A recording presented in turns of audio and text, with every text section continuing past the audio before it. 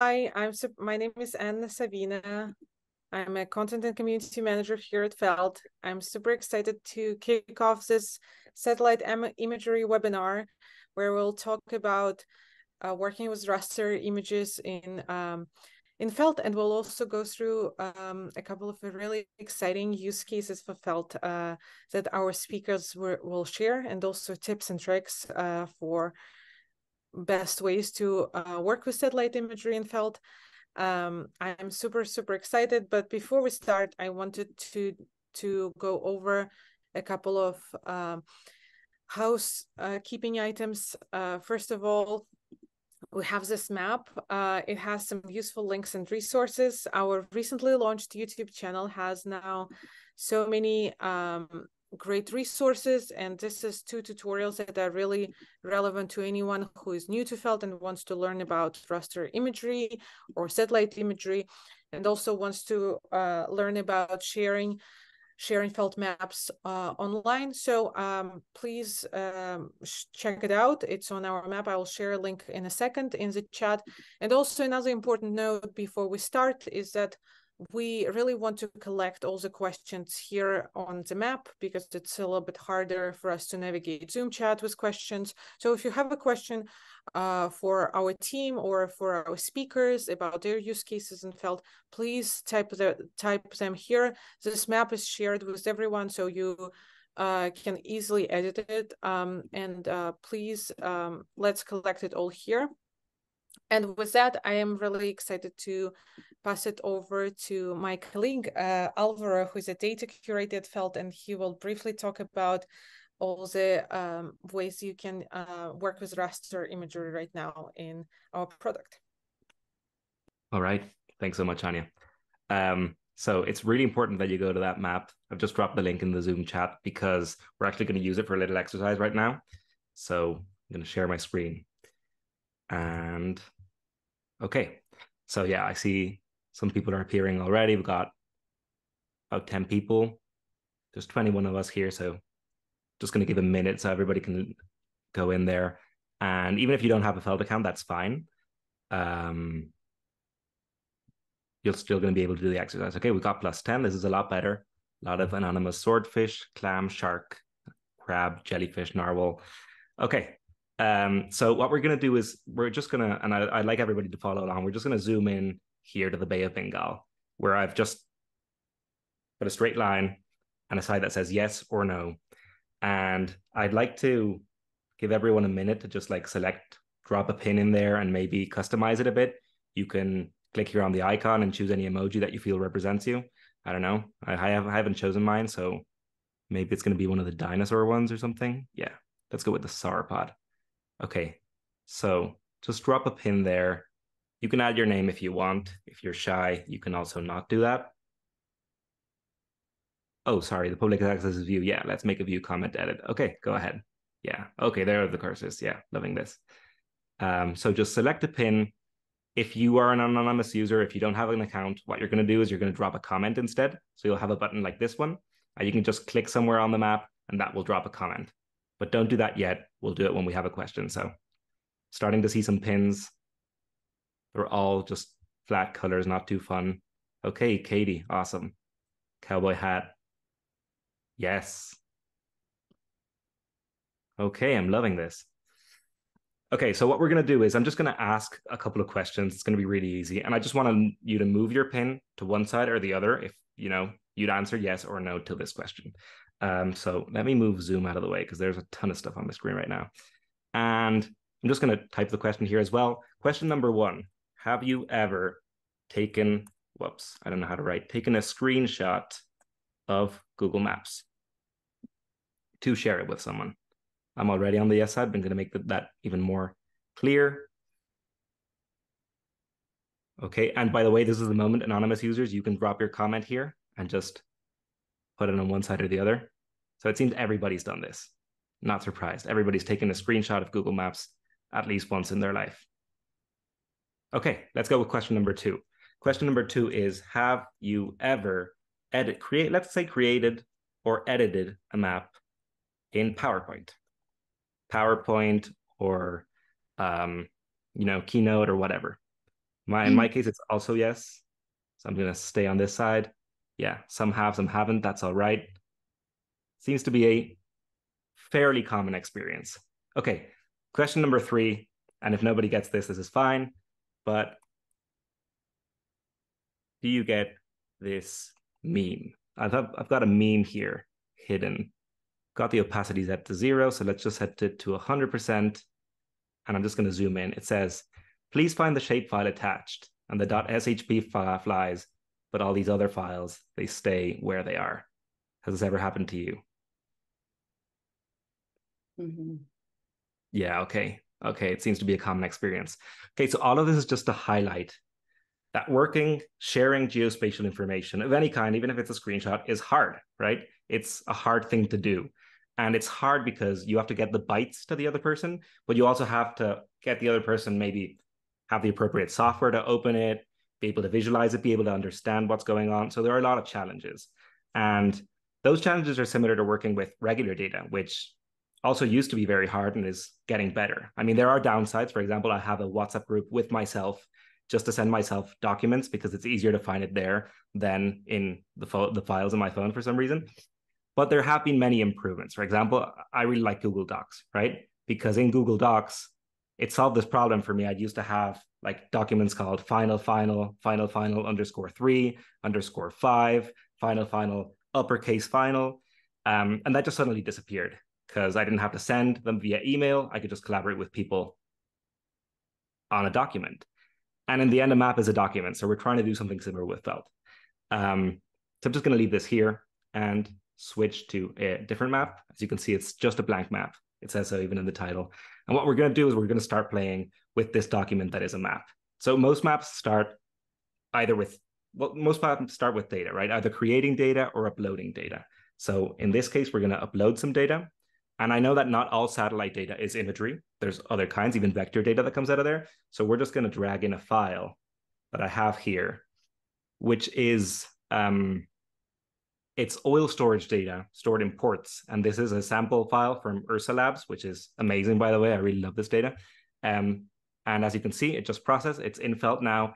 And I can just zoom to fit and start exploring and seeing what's going on. Okay, so we have St. Croix in, where is this?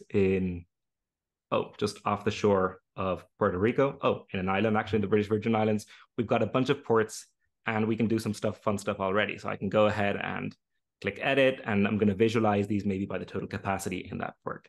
So let's just choose a size range, and we're going to size by the capacity field. Okay, and I now quickly have a map, and I can start understanding and saying, I had no idea there's this huge storage of oil in the EU, right? Like, where is this? Well, if I zoom in, I can learn, which is always very fun. So this is in Rotterdam, and it's in a port, which makes sense. And it's even called 1E Petroleum Haven. So I'm guessing it's related to oil storage, which makes sense. So I can start understanding my data. But of course, we're here mostly centered on imagery. So apart from vector data, you can also work with raster data in Felt. And instead of uploading it, I could do this just the same way, right? Like dragging and dropping in a geotiff. But I'm going to do something different, which is also, I think, very special if you've been in the world of GIS for a while, which is that I'm just going to go to this mysterious folder on my computer, into this mysterious map. And it's just my backup map where I have other data, right? But I'm going to go and click on one of these layers and click on copy. And now take it to my map and paste. And I now have another layer. This is from Skyfi. This is some sample data, very high resolution in Austin, Texas. And I can just double click and immediately fly to it. Okay, so I'm now looking at some raster imagery. And by the way, I love this data. If there's folks from Skyfi here, hats off to you, because it's really fun how you download this. I love that experience. So I can now start maybe getting some insights from my data, right? I could switch to my satellite-based map and just maybe check and look for differences between what I can see in this image and what was there before. So for instance, I can see that just south of this stadium, there's been this development here that appears as a parking lot in Mapbox satellite and appears somewhat differently here. So we can start maybe, creating data and getting some insights and go say, let's just annotate this map a bit, like create these polygons. You can imagine maybe I'm training I'm getting training data for some kind of like deep learning algorithm. Okay, what else? Can I spot any more difference? Yes, here in University Park, there are two buildings that don't appear, right? These used to be parks, but from this more recent data, and recent is 2022, never trust satellite on, Google or Mapbox. It's not very recent. It's very pretty, but it's not very recent. I can see some new developments. So I'm just gonna maybe draw those as well. I'm trying to get zoom out of the way all the time. Yeah, okay. So I can create my polygons here. And this is even funner if I had invited some folks to this map and we just do it together. We've seen some really big news outlets, for instance, do that, which is very fun. So if I were to do that, maybe this experience is, you found this similar to other apps you've used like Google Docs. I can just add people via email. I can copy a link. I can set who can access, who can view or comment and edit this map. So it's just really seamless. I don't have to deal with final files anymore. Okay, so we've uploaded some vector data. We've uploaded some raster data as a file, but I also want to tackle another very common format of raster and imagery, because imagery is many times very big. It updates very quickly. So sometimes it's not served as files, but as a hosted service, right? So if you've ever seen one of my presentations here, I'm going to pull off a trick that I do always. I'm kind of a one trick pony. I'm just going to pull back the world here. And I've found a URL that's pointing me to some tiles for a planet that has these Z, X, and Y parameters in curly brackets. And I can just copy that text, and I could go to felt, file, add from URL, and paste it here. But I can just copy paste directly into the map, and felt is going to understand what's going on. Oh, sorry, I'm having trouble with that, which is weird because I just was successful before. But I'm going to add from URL now. And what Felt's going to do is it's going to add this service, and it's also going to figure out some metadata, some stuff from it. For example, like where the bounding box is so that I can zoom directly to it, parsing the tile JSON and so on. This works for XYZ tiles. It works for TMS tiles. It works for WMTS. You can add CQL filters to it. It's quite complete. Okay, so now I'm looking at some tiles from Planet. And once again, I can just compare it to the base map and see a lot of interesting stuff. For instance, you'll notice that there is also, oh, that's the Skyfly one, also some new development going on, right? These used to be fields and now they are something else. So I can start getting insights from all of this. And that's mostly what I had. If I had to just remark one thing, what I think makes it special is that if you found this simple, that you could do it yourself, it's because, well, it is. It's easy and it's modern and it's fast. And what I find very exciting is that I've been a GIS professional for a long time, but there's not that many of us. And sometimes it's hard to get access to that person in your org, and just giving someone in your sales team access to something like Felt and saying, hey, drop a few files here, share it to somebody else, comment on my map, let's start learning, I think is very, very, very exciting. Thanks so much. Thank you so much, Alvaro. This is really impressive. I just wanted to, before we go into our next section, I wanted to give a quick reminder. I posted in the chat this map. If you have any questions for Alvaro, or as we go, you might have some questions for our speakers, please put your questions in this map, because we're collecting all the questions here so we can easily navigate to them and answer all the questions at the end of the session. But next up, I'm really excited to introduce you to Katie Betts, Head of Business Development at Albedo, who will also go through her use case for Felt and how she uses satellite imagery in Felt. Katie, please take it away. Awesome. Can you guys see my screen okay? Yes. Cool. Great. Thanks for having me. Like Anna said, my name is Katie Betts. I'm head of business development at Albedo. We are building a constellation of low Earth orbiting, well, really very low Earth orbiting imaging satellites that will co-collect 10 centimeter optical with 2 meter thermal long wave infrared imagery. We are currently building our satellites right now. This is our headquarters, actually. It's right outside of Broomfield, or it's in Broomfield, right outside of Denver, Colorado. And I will share this link to this map with you guys afterwards, if you're curious to peek around at what we're doing and learn more. But I have been extremely thankful for Felt the last year. I did not come from a GIS or mapping background whatsoever. And as being head of business development and talking to end users and customers all over the world, working on the coolest problems, and they just have so much creativity and curiosity and are so stoked for our imagery, because we will not be in orbit for until probably mid 2025. So it's just lots of awesome conversations for the time being. And Felt has really enabled me to connect with end users, help them understand how our system will operate, how they can task, how they can order from our archive, how we are just going about bringing this imagery to market and democratizing it as much as possible, since this resolution has not been available commercially and won't until we are in orbit.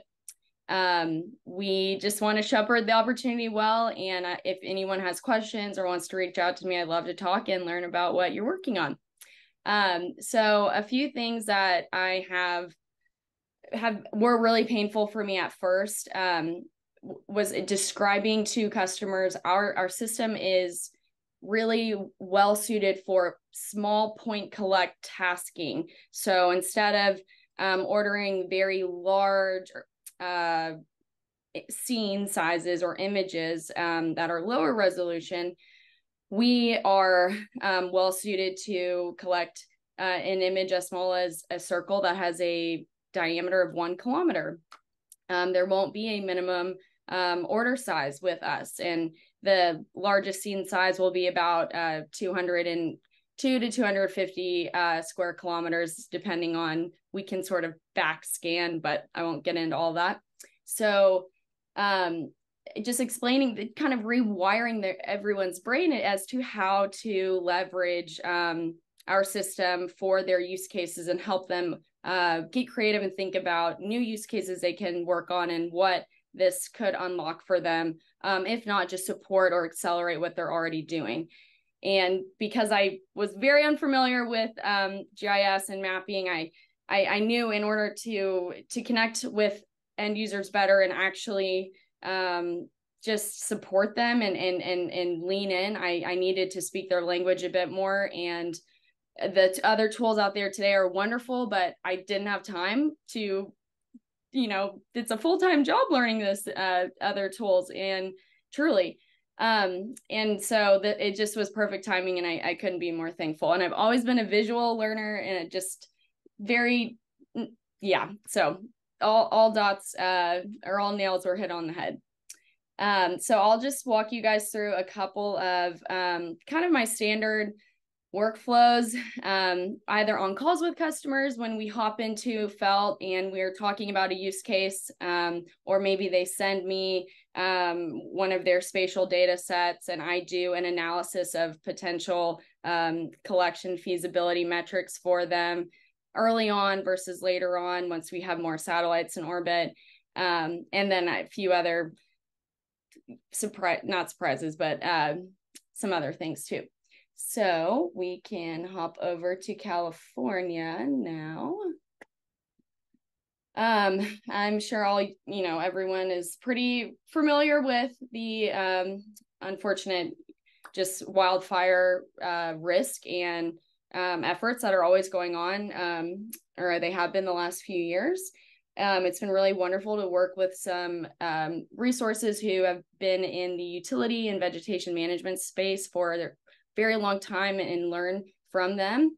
But it was done and felt. I'll just leave it at that.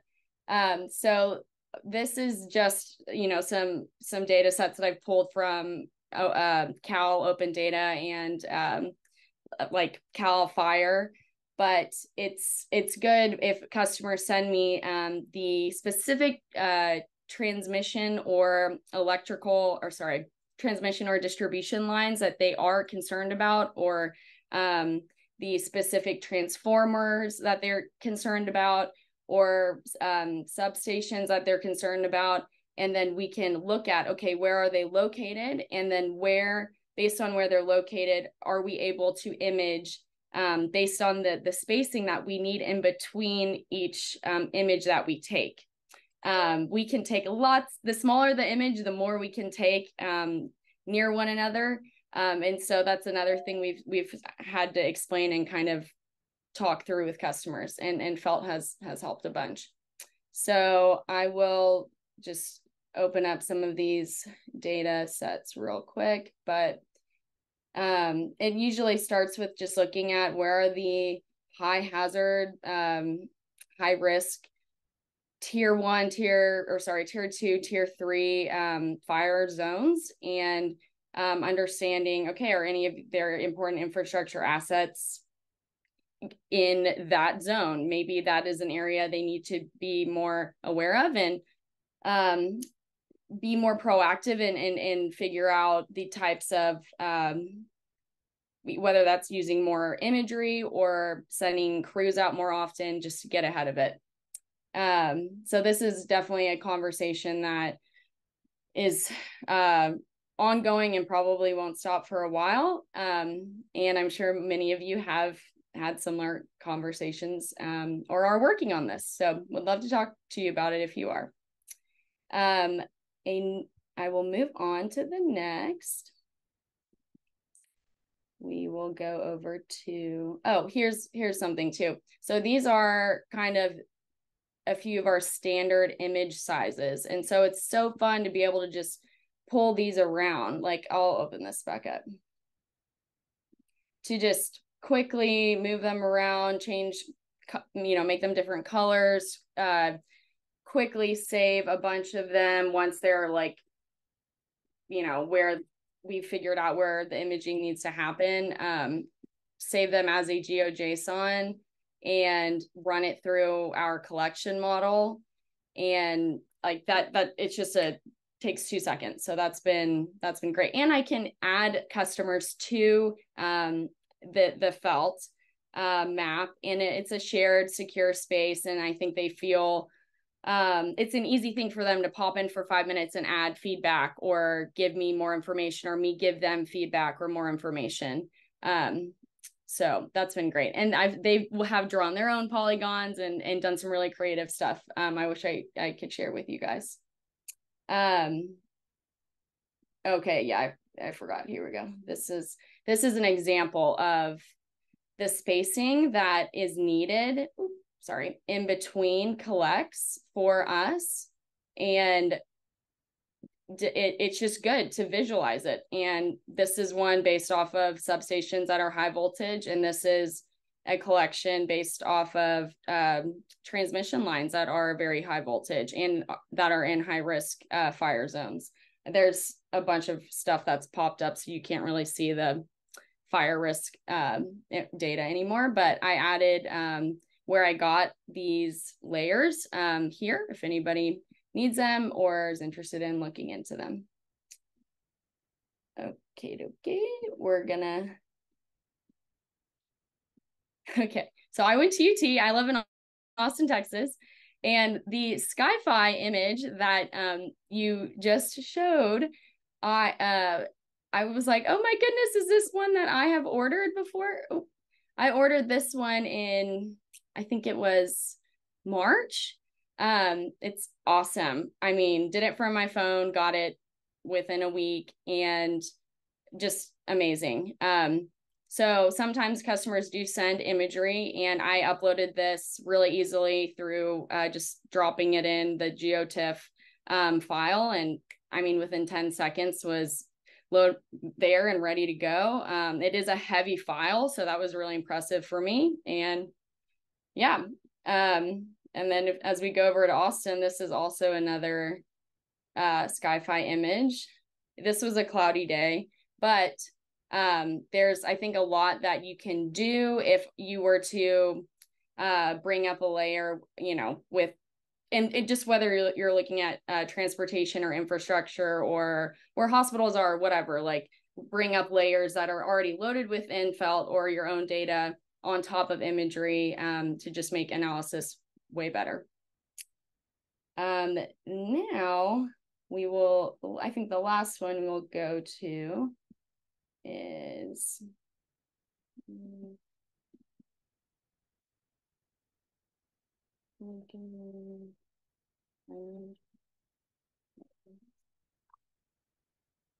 okay. So this is actually one of our sample images that was collected via aerial collection, and then downsampled to basically just have all the effects that we will experience in space. So it's quite representative. It's the deer sig model was run on top of this imagery, if anyone's familiar with that. But we used an XYZ URL, and this is a heavy image. And so we know that in order for customers to be able to get any value from our imagery, they have to be able to manipulate it and move it around. And just so thankful that these options are out there now, and we are already, playing around with it ourselves. There is a blog post about our sample imagery there. And then we can go over here. Sorry, I should be using a different mouse right now.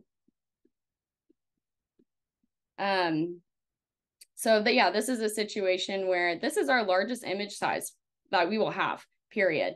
And oh, this is the wrong, that's meant to be in kilometers, not square miles. But if this customer wanted an image of all three stadiums here, MetLife, Yankee Stadium, and Citi Field, they could maybe do it. Like I clipped as closely as I could around the parking lots of each. But this is maybe one where the first pass, one day they just will image one of them, and then the next time we orbit and we are going over that area, we will collect the other two. So it's just nice to be able to get in here and do that really easily. Yeah, it's sort of all of, I do have, there's one more. Anna, do I have time? Yes, totally. Okay, cool. There was one more thing I was gonna say maybe about. I am just so thankful for the clipping situation. Like, it is, we look at, property insurers are really, excited about building footprints. I feel like Microsoft did it in June. I think they announced, like, the whole world now is that, I wanted to ask you guys, is that what runs on the back end with your clipping technology, or you're maybe not allowed to say? But yeah, we can talk about it later if you want the Q&A. Okay. It's phenomenal, and it's so fast, along with some of the other, proprietary stuff that you guys do to make it just run so fast. But I just thinking about, gosh, with more data, more modalities, and different, sensors, terrestrial and from space, the insights that we're going to be getting from tools like Felt just out of the box is going to be wild. And it's not going to take just crazy one-off, like deep neural networks to try to figure out one specific new insight. And that's, I think, exciting for a lot of the environmental problems that we all need to be working on and doing our best towards. Okay, so now we will go over to a mine site. And trying to remember where this went. I did this very, very early this morning. Okay, so this is a SAR image.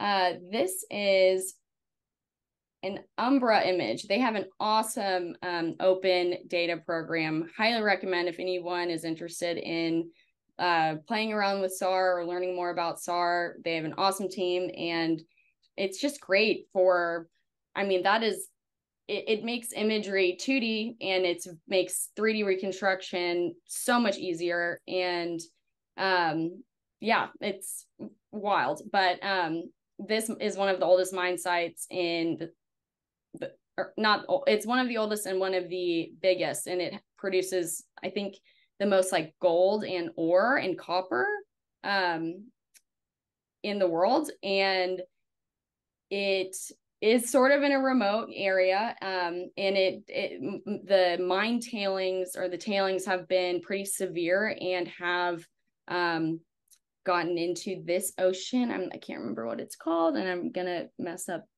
pronouncing it. But our see. So I can imagine that just being such a remote area, having the ability to use remote sensing and GIS tools like Felt to monitor, how's the mine site doing? Where are the minerals going? Are the pipelines that are moving these minerals, are they not broken? Are they working correctly? Are they not adding to the tailings problem? Things like that. And I just added here, like, I talk with a lot of mining customers, and they, ports are important to them, and shipping routes are very important to them. And so being able to just be one extra data source to help them understand where their inventory is, how their employees are doing, keep everyone safe and healthy is really important. But yeah, I encourage all to check out Umbra.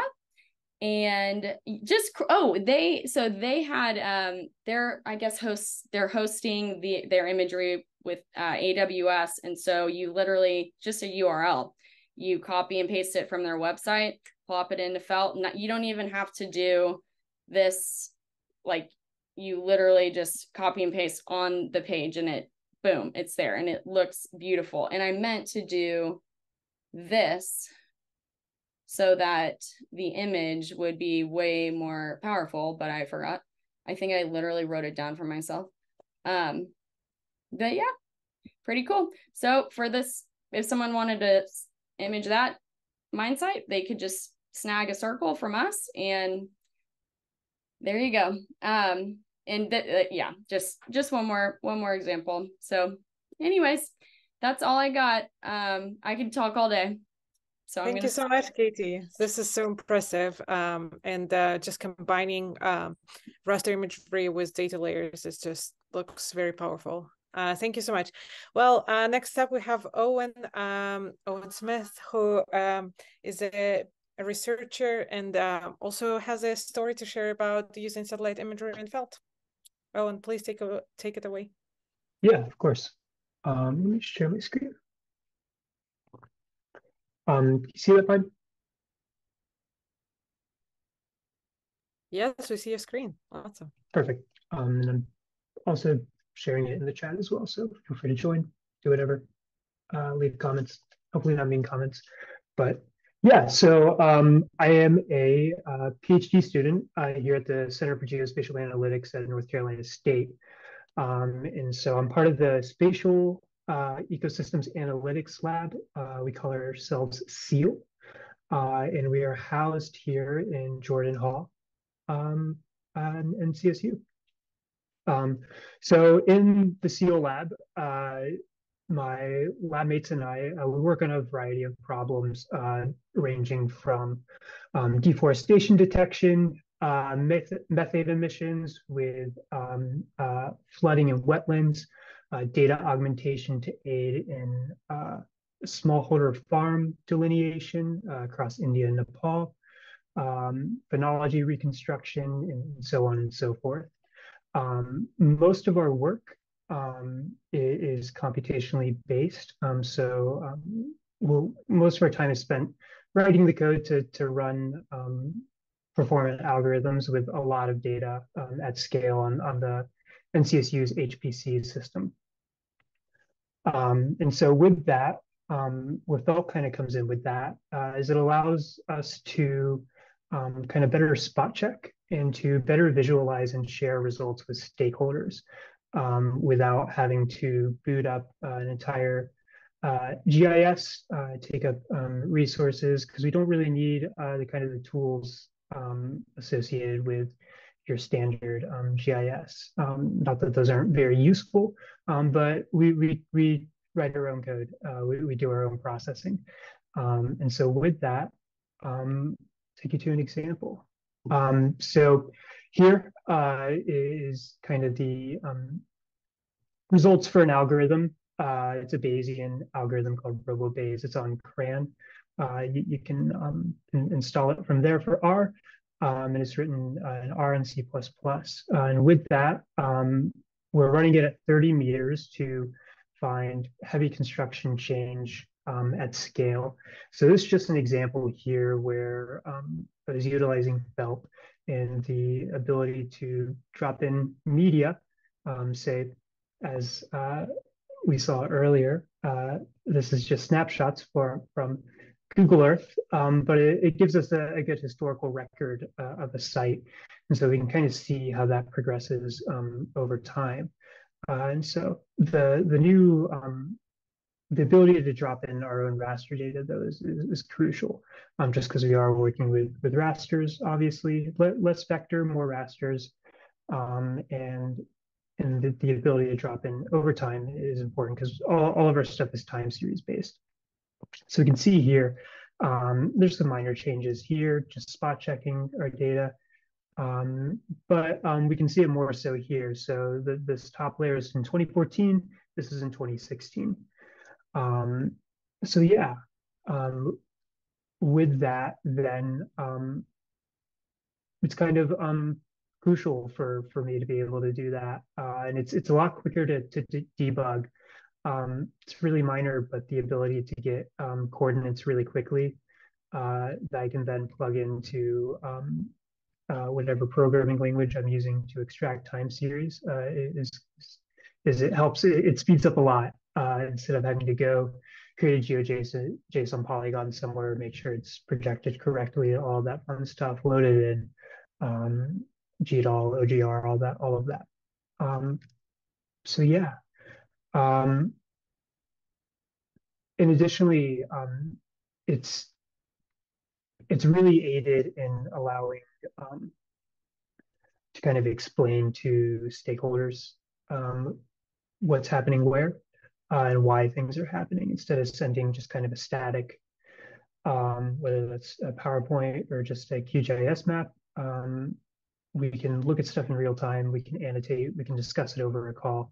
And that's been really crucial for me and aided a lot in the workflow. Another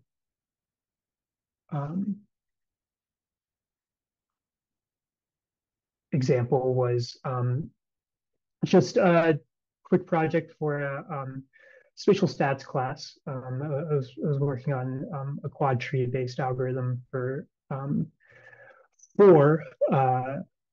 my own research, and I wanted to see how well I could treat these as kind of like an adaptive sampling scheme and pull and correctly reconstruct the data from it. And so we can see here, so this is planet fusion imagery, a subset of it. So it's 3-meter imagery, 4 bands, and this is the NDVI of a field on the outskirts of Dubai. So kind of an interesting area to try this, seeing as we have consistent high vegetation followed by kind of an arid environment. And you can see here what that looks like with the resulting quad tree. And so felt what was really nice when I was going through this project, just kind of visualizing data and making sure my assumptions lined up, and then being able to drop in stuff such as the variance for different models, and just being able to closer inspect it comparatively. And yeah, and then final results, obviously, with the model. And yeah, it was just for a class, so nothing too crazy, but really, really aided in that as well. And that is about all I have, which is less than Katie, but hopefully just as useful. Super useful. Thank you so much, Owen. This is really impressive. Well, now we have about 15 minutes to go over our Q&A. Thank you so much for dropping your questions here. If you have more questions, please follow the link in the chat, and you can add the question so we can add this to our list. It's just the best way for us to consolidate them and not look for them in our Zoom chat. But yeah, I'm super excited to start this Q&A session. And I think the first question will go to Alvaro. We have a question from someone asking actually I can see it. We have a question, how do image uploads count towards the free tiers file upload? Sorry. Oh, yeah. So right now, all uploads count in the same way, whether it's a static vector file, it's a raster file, it's a raster URL. They just all count toward the file. There's also a storage limit, but that obviously the sum of all of those count towards that storage limit. I think there's some more questions about storage later on. Yeah. Can we track the size of our uploads to better understand the storage space required on Felt side and understand how to best optimize these files? What kind of optimizations does Felt already do for this? Yeah, I think it's just an extension of the first question. Albert, can you explain a little bit more about the way we are measuring this? Sure. So right now, users can't see the size of the uploads, but they will be able to in order to be able to track your storage. As you probably already all know here, we're starting our pricing plans in January 2024, although there will still be a free tier, as the first question alludes to. So when that happens, you'll be able to see how much storage you've used. And what kind of optimizations does Felt do? Well, maybe not specifically for storage, but just for speedier visualization. Felt builds pyramids, raster pyramids, if you're familiar with that concept of like averaging the values of pixels so that you have like smaller images that you can see from further away, the same way as like vector tiles work for a vector. Awesome. And is there an upper limit for number of tile URLs? Not in the paid plans. In the free tier, it's the five file upload. Awesome. And we also have a question, is there a way to integrate static catalogs with Felt? Okay, that's a really good question because there isn't a built-in way specifically for stack catalogs for, if anybody isn't familiar, like I hope I get this right, spatiotemporal asset catalogs. So if you've seen that you can add from a URL, as Katie mentioned, if you've got an S3 URL, you can paste that directly and Felt will download the file and process it without you having to download it. But we also have a Felt API, which allows you to upload layers to an existing map or create a new map with those layers. So you can actually also build any kind of middleware yourself. There's plenty of folks who've already built some Python packages or R packages to like integrate with the API in that way. Yeah, awesome. And last question. Oh, sorry. Actually, we don't have. This is a question I can answer. What is the best way to learn about all of Felt? First of all, I can't recommend enough our YouTube channel. You can see some links here on the map. It's especially I added some videos about Raster and sharing maps, but we have a whole library of short videos and one big tutorial, and we'll also continue updating our YouTube channel. So now we're building this almost like an academy for anyone who can learn about web mapping. So I'm really, really excited about that. So subscribe to our channel to learn about our new features and learn about some of the hidden functionalities of Felt. And then I think another way to really keep up with all the updates is subscribing to our Reddit page. It's a community where people ask questions about Felt, share their maps and tips and tricks. So it's another way to also keep up with all the exciting work that Felt community members are putting together. And our last question here, on the map is, how would you recommend visualizing a time series of raster imagery over the same AUI? Alvaro, do you want to take this one? Sure. So we've seen some users do this by just adding all the layers and then, cycling through them. It's really useful in that case. You can toggle visibility individually for layers, but you also have options in the menu to toggle for all layers or to hide for all layers. So what I do is hide them all, order by time, hide them all, and then toggle them one by one. Actually, I don't know, maybe Katie, you've already done something similar. I don't know if you faced this problem before. You're muted, sorry. Sorry, I haven't actually, no, I have not run into that problem necessarily yet.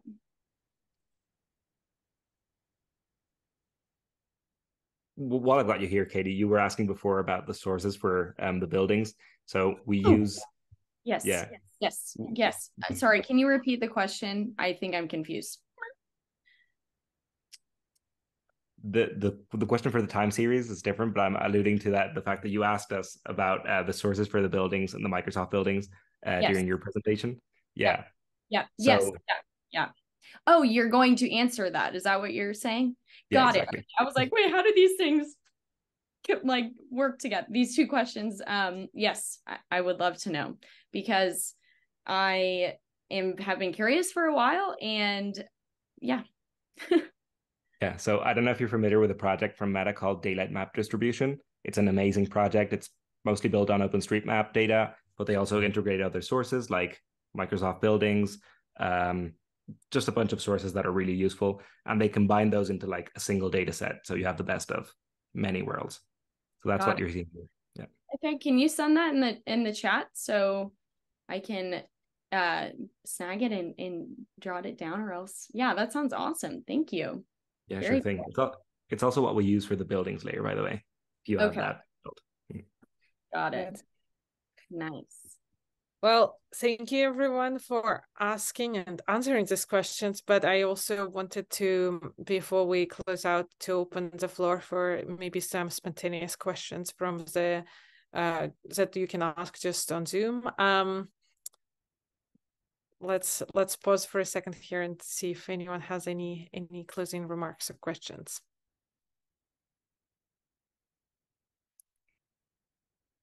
I've got one for Alvaro. Hey, this is Thomas. I work for a different SAR imagery data provider, whatever, and we have a hackathon right now. And we also have an open data program. We have a couple hundred scenes in there. And I would like to visualize that in Felt. I asked all the questions, are there like limits for the tile URLs and stuff like that? So if I understood you correctly, I can only have 5 tile URLs on the map at this point.